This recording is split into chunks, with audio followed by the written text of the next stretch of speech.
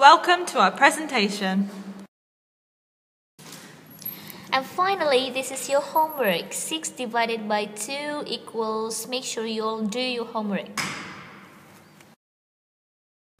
Oh my god, I'm stuck doing this myself. How can I do this alone? Hi, Panda. I'm stuck. Can we work together? Sure, 2 heads are better than 1. Look at me. Imagine that you have 6 bananas. I give you 3 bananas, and I also have 3 of them.